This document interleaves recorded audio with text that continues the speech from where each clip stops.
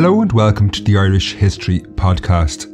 My name is Finn Dwyer and this is St. Patrick's Day in Black 47. This podcast looks at St. Patrick's Day in Dublin during one of the worst years of the Great Hunger, that is 1847, or as it's simply known in Irish history, Black 47. I've been able to glean a huge amount of information about what happened in the city on what is one of the most infamous St. Patrick's Days. In this intriguing story, we will see that Dublin was a sharply divided city in 1847, with the rich and poor living worlds apart. I came across much of this information when researching my new Dublin Famine tour. This is a new interactive experience I've just launched. On this walking tour, I bring you on a journey through what were the slums of Victorian Dublin to forgotten prisons and military barracks. You also get listening devices on the tour, so you get to hear what Dublin sounded like in the 1840s. It's a really cool tour, basically a cross between a live podcast and a walking tour. You can find out more at dublinfamineTour.ie, but hopefully I'll see you on that tour this summer. Now we're off to St. Patrick's Day in Black 47. I'll kick off with a look at what St. Patrick's Day was like in the 19th century. Then I focus on life in Dublin in 1847 before we hone in on the day itself, March 17th, 1847. March 17th, St. Patrick's Day, has been celebrated as Ireland's national holiday for centuries. While it would later become heavily associated with Irish independence in particular, in the early 19th century it was celebrated by all sections of Irish society, regardless of their political affiliations. Even the British Army garrisons stationed on the island marked the day. While these 19th century celebrations did not match modern parades for size, colour and entertainment, the day was still regarded as a great spectacle. In 1826, an English visitor who had been in Dublin for St. Patrick's Day festivities was heavily impressed. They would later tell a friend that Patrick's Day in Dublin is a scene of festivity and mirth unequalled by anything observable in England. However, everything changed in the late 1840s. As famine gripped Ireland, many had nothing to celebrate. By 1847, the Great Hunger was reaching catastrophic levels. Hundreds of thousands had already perished from hunger and disease. The future for hundreds of thousands more hung in the balance. They had no food or hope. Marking St. Patrick's Day was the last thing on their minds. The American travel writer Antoinette Nicholson captured the prevailing mood among those at risk from famine. Writing from the Mayo town of Castlebar in the late 1840s, she found what was a subdued mood on St. Patrick's Day. Nicholson would later recall, "The mirth of the land has emphatically ceased. The spirit is broken. Every effort at conviviality appears as if making a last struggle for life. The shamrock was sprinkled here and there upon a hat, but like its wearer, seemed drooping, as being conscious that its bloom was scathed and its beauty dying forever." This account is what we might expect. However, Ireland was a very divided country, and Antoinette Nicholson was only articulating the perspective of those suffering from famine. During the year known as Black 47, St. Patrick's Day revealed that there was, if anything, two very different Irelands existing side by side. One was on its knees facing starvation. This was the Ireland Antoinette Nicholson was writing about. However, there were also those in society, unaffected by famine, who continued to spend money lavishly, almost as if nothing was happening. This was evident in Dublin in particular on St. Patrick's Day. Before we look at the day itself, I will explain a little bit about how Dublin had fared during the Great Famine, up until 1847. The city in Dublin endured a very atypical experience of the Great Famine. While the population of most counties fell sharply, the opposite was the case in Dublin. However, while the population grew, this masked terrible suffering among the city poor.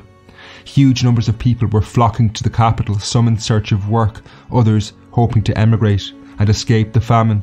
But in Dublin, they only found more poverty. They packed into the already crowded city slums, where they lived in horrific conditions. By 1847, Dublin's institutions, such as the prisons and workhouses, were overflowing. Death rates were soaring. This was surely no city for celebrations on St. Patrick's Day. People had other concerns, such as their very survival. As we will see, this was true of some, but not all Dubliners. While the city poor faced a gauntlet of starvation and disease, the Great Hunger did not affect everyone. If you could afford it, there was plenty of food to be had in Dublin. Generally speaking, the wealthy in the city were by and large unaffected. They did of course run the risk of contracting disease, but the rich who did were comparatively few in number.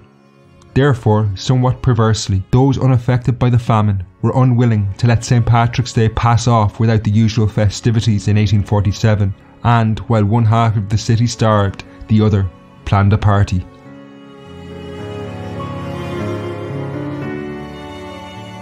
As is the case with the modern holiday, Victorian Dubliners had long organised what might be regarded as official celebrations for St. Patrick's Day.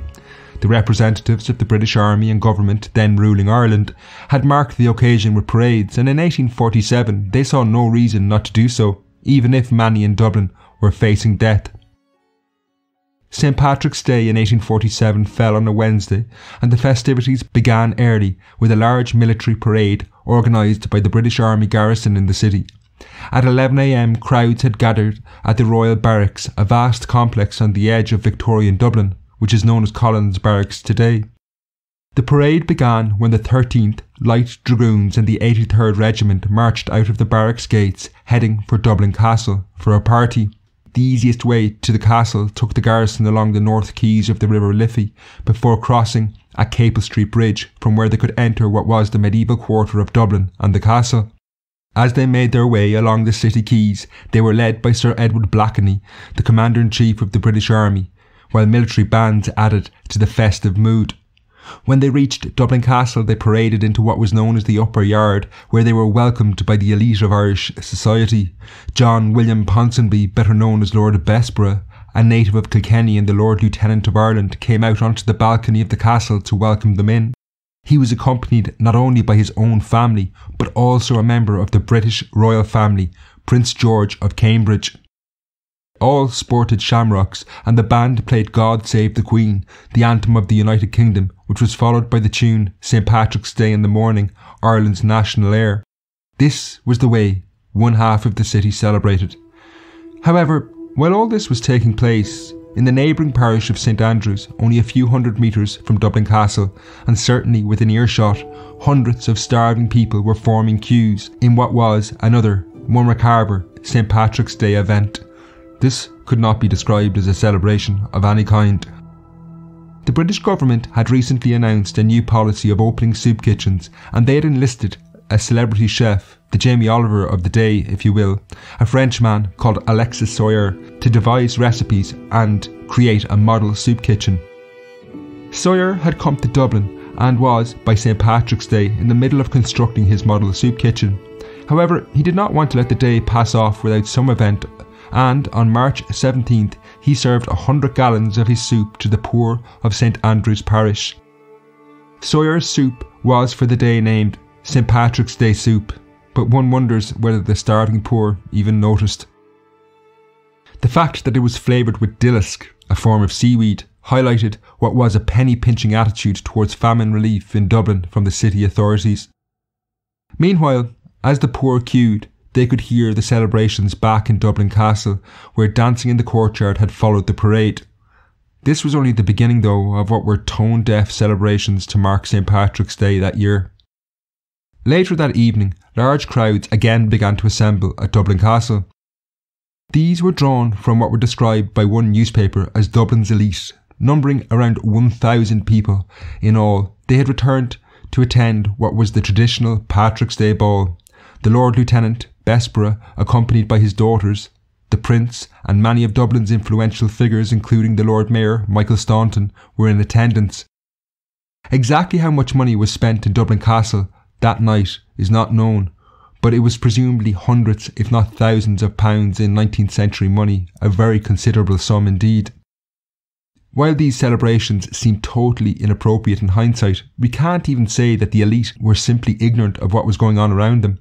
In Dublin Castle, at that ball on St. Patrick's night, there were those who were among the best informed as to the effects famine was taking on the city population. For example, the Lord Mayor of Dublin, Michael Staunton, had that very day witnessed some of the most desperate cases in the city. Before he had dressed himself for the ball, Staunton had, in his capacity as chair, attended a meeting of the Board of Guardians of the North Dublin Workhouse. There, he had seen a very different Dublin on St. Patrick's Day, one that could not be more far removed from the celebrations in the castle that night, as we will see after this quick break.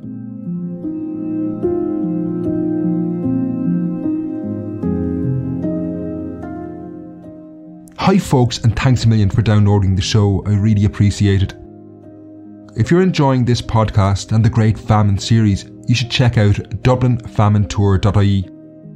That's my new walking tour around Dublin, which reveals what is often the forgotten story of how the famine affected Dublin. Now, this is not like a normal walking tour. Each person on the tour gets a listening device, which not only means you won't have to strain to hear what I'm saying, but you also get to hear the sound effects of Victorian Dublin. While I can't recreate what it looked like, this tour is as close as you're going to get to the past. You will be in the places where some of the key events of the Great Famine took place, hearing the history while also hearing sounds from the time. Like the podcast, the tour is based on personal stories of those who endured the famine, so if you're enjoying this, you're going to love this tour. It's really easy to book your place. Simply go to DublinFamineTour.ie. You can find out more there and, as I say, book your place. Tours run every Thursday, Friday and Saturday at 3 p.m, so book your place now at DublinFamineTour.ie. If you're living overseas and unable to make the tour this year, I would really appreciate if you can share this with family and friends. So one last time, that URL is DublinFamineTour.ie. That's DublinFamineTour.ie.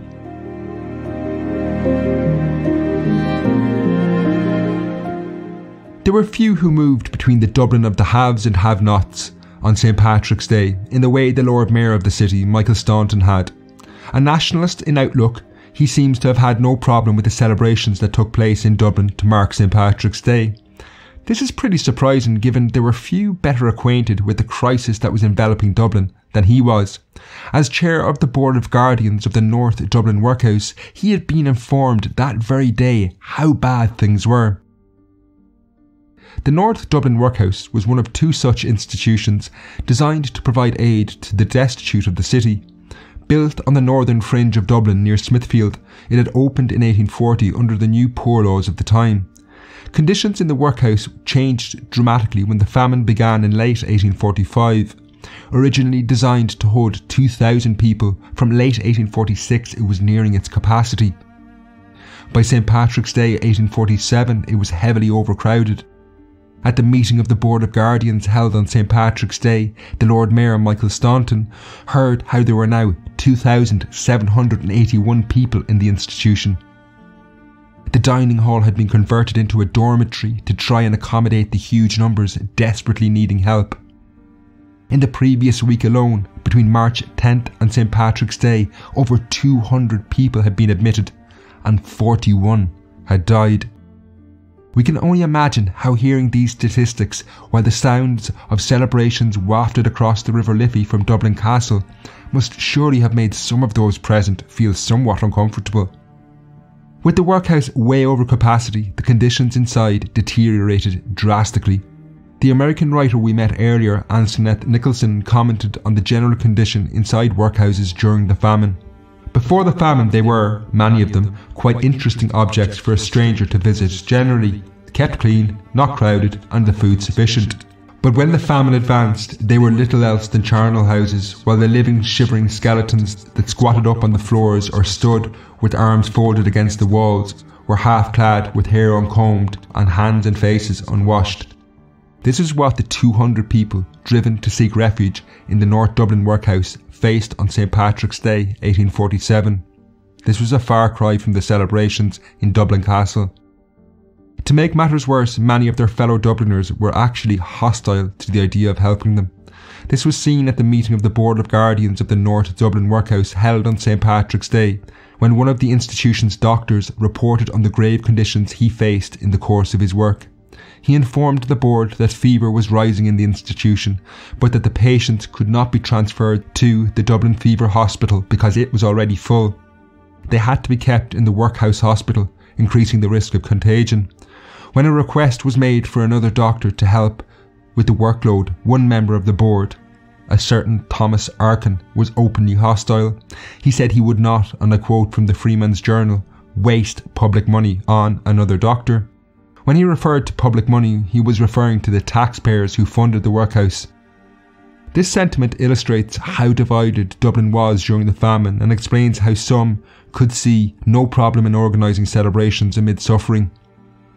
While this is the view of what might be considered the haves, next I want to look at that day from the perspective of some of the have-nots.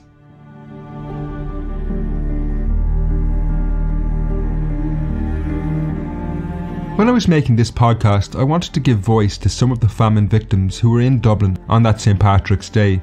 The story so far has focused on the events of the rich and powerful, the parties, the parades, and even the meeting of the Board of Guardians. There were no famine victims there. So what about the poor who could not celebrate? Who were they? Well, I went through the workhouse records to find the names and stories of those who were admitted to the North Dublin Workhouse on St. Patrick's Day itself, to give you some insight into their lives. On St. Patrick's Day, while celebrations were taking place less than a kilometre away at Dublin Castle, 48 people were admitted to the North Dublin Workhouse. They ranged in age from a 2-month-old baby to people in their 60s. Most were in rags and their health varied. A large minority were sick. The most worrying of these cases were 3 who had fever, which was highly contagious and could easily spread in the overcrowded conditions of the workhouse. Of the individuals mentioned in the records, their stories hint at tragic famine experiences. For example, the Derry native Mary Wilson was one of those admitted to the workhouse on St. Patrick's Day. She brought with her 2-year-old grandchild, Jane McCann. Aged 66, Mary Wilson arrived at the workhouse door very ill with bronchitis. The fact that her grandchild Jane was with her provokes the question as to where the child's parents were. Had they already fallen victim to the famine? Had they emigrated and left the child with Mary? We will never know, but we can be sure the notion of celebrating a national holiday was far from their minds. In any case, Mary Wilson and her granddaughter were admitted. However, as we have seen on that day, the Guardians were resisting spending more money on doctors. Indeed, the workhouse would prove scarcely any better than her own home, and within 3 weeks the grandmother, Mary Wilson, had died on April the 8th. Young Jane McCann, her granddaughter, now an orphan, faced a life in the workhouse. She did survive, however, and left the institution in September 1848. What happened to her is unclear. Perhaps her parents, or another relation, had returned to get her. Another who arrived at the workhouse door on St. Patrick's Day that year was the recently widowed Catherine Hogarty and her young son Andrew, aged only 2 months of age. St. Patrick's Day was just the beginning of extreme hardship for Catherine. For an unknown reason, she left the workhouse on October 3rd, 1847, but did not bring her son Andrew with her. Why she did this is unclear. Tragically, the boy died 8 days later, a fate not unheard of when young children are separated from their parents. While the vast majority of admissions to the workhouse on St. Patrick's Day 1847 did survive, the fact that those who didn't were either older or younger highlighted who was most likely to suffer. First and foremost, it was obviously the poor, but within that group it was the old and young. For the others who did survive, life in the workhouse was hard, but the life they were trying to escape was usually worse. One wonders, did they even know it was St. Patrick's Day? By 1847, the priorities of the poor were firmly focused on survival. From the depths of this misery that the North Dublin workhouse had become, I want to close the podcast by returning to Dublin Castle, where the grand St. Patrick's Day ball drew to a close at midnight. This is literally moving 1 kilometre across Victorian Dublin, but it was worlds apart on March 17th, 1847. The surroundings of the castle, the celebrations, the unspoken but implicit hope in the future that those in attendance had given their status in society were all absent back in the workhouse. However, there was an unusual symmetry between the most powerful man in the castle that night and many of the poor across the city. That is, they knew they had seen their last St. Patrick's Day. The Lord Lieutenant himself, Lord Bessborough, had been ailing for several months and was growing sicker with each passing week. Like so many in the city slums, in the workhouses and other institutions, he knew death was coming soon. Lord Bessborough died on May 16, 1847, but while he may have had a brief unifying moment with the city poor, the two Irelands that had become apparent on St. Patrick's Day were never more clearly on display than in the way they were treated after death. People like Mary Wilson, the grandmother who died in the workhouse, or young Andrew Hogarty, were buried in anonymous mass graves. They probably have never been mentioned until I randomly picked them out of a list of people admitted to the workhouse on St. Patrick's Day. Lord Bessborough, on the other hand, however, was returned to his native Kilkenny, where he was buried. When news reached London of his death, Bessborough was eulogised in the British Parliament in a moving speech by the Prime Minister, Lord John Russell. This is just a snapshot of Dublin in 1847. St. Patrick's Day, while supposedly a day to celebrate being Irish, had only served to highlight the fact that there were two very different Irelands in Black 47.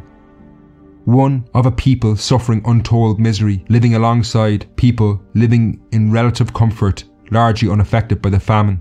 They had very little in common.